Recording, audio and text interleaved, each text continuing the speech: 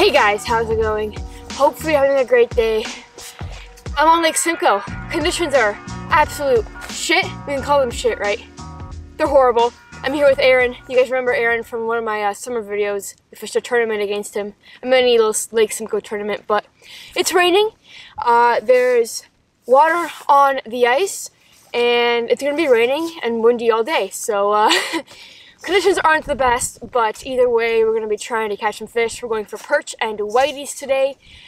Fishing a little bit shallower than I usually do with Seb, but different species, whole different, all different baits and all that stuff too. So we should have some fun. That's Aaron. Say hi, Aaron. Hi. Hi. Little hut, and pretty much the whole lake to ourselves. You're kidding me. First fish of the day. I'm still setting up my GoPro stuff, and Aaron already nails the perch. There's another one on the graph too. Right there. Decent little, what is that, 8 inches? 9 inches? Probably 9, yeah. Sweet. Scotty. Be a good day. That was like what? Maybe 30 seconds. 30 seconds. That was like 30 seconds. As you guys can see, pretty much 13 feet of water. Got 2 holes and then a fish finder hole. And yeah, I'm still setting up over here. Aaron's nailing them. I wanna get fishing.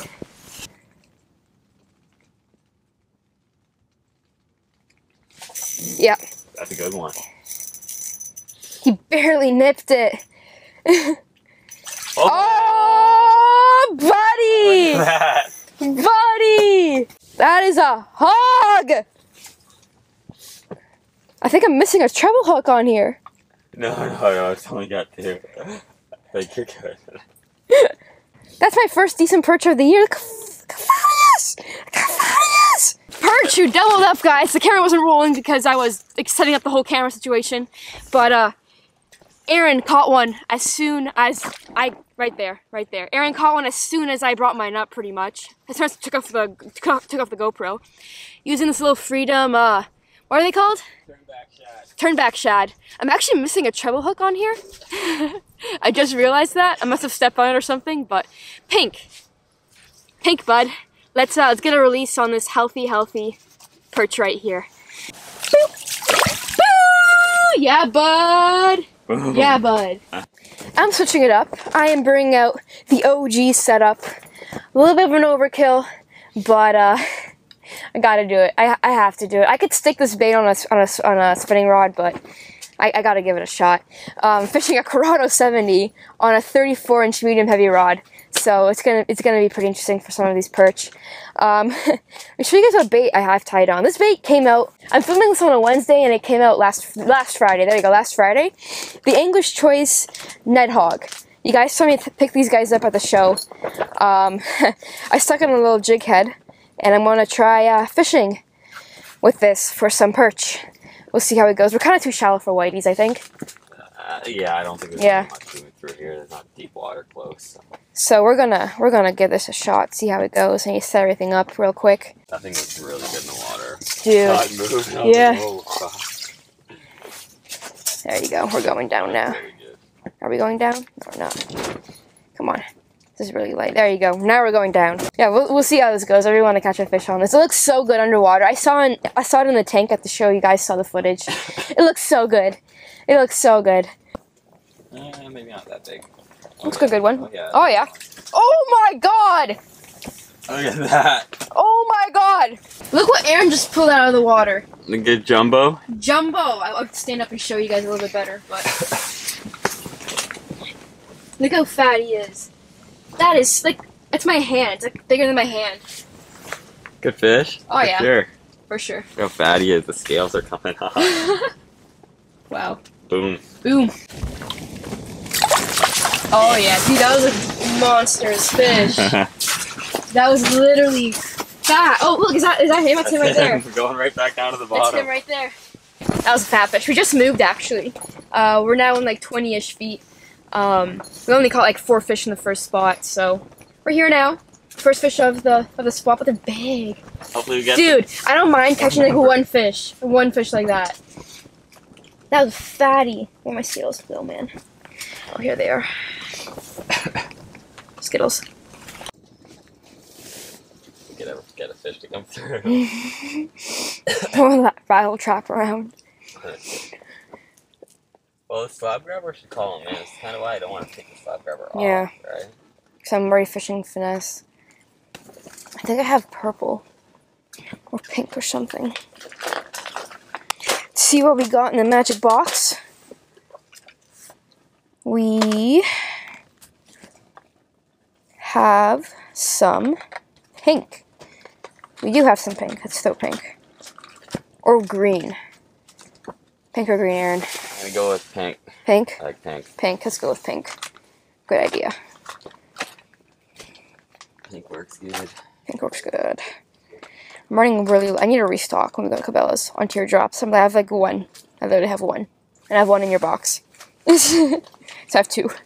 It's pretty bad. Guys, if you I was moving my bait. Yeah. You got him? Yeah. Yeah. Good one too. No, it's not. With the camera on? Yeah. It's a little guy. I was not expecting that. That's hilarious. Middle of a conversation, and bam! Bam, bam. Little guy for Simcoe. Decent for like anywhere else. Look how much jewelry we have on this bait. We got a full-on swivel going on over here because I'm too lazy to tie. And a lead jig and a little English choice. Crappy bait. Oh, my rod is about to fly in. Little crappy bait. Bam, bam. Bam. Nice perch right there. Gonna get him back into the water. Whew. Whew.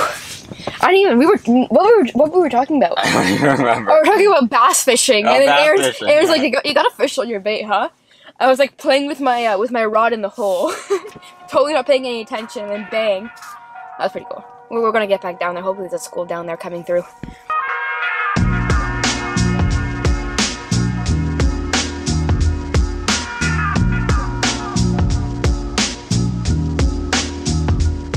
Well, guys, as you can see, it's dark.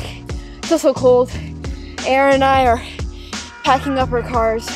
We're gonna head on over to Cabela's for a little bit. If I pick anything up, I'll show you guys. Well, guys, I ended up going to Cabela's and I picked up a couple stuff. So I'm gonna quickly show you guys what I got. First off, everyone knows what this is. Right here, Sibyl Vibrato. Right there. I think I lost my voice today.